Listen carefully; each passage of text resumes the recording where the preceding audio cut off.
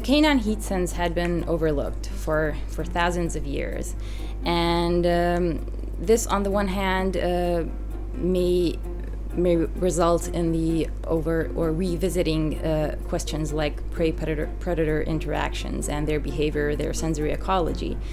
And also, on the other hand, it may be that other carnivores also possess this ability, which requires further investigation, of course.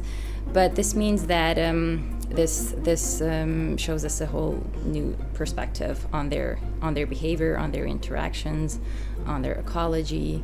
So it gives us a deeper understanding of their view of the world.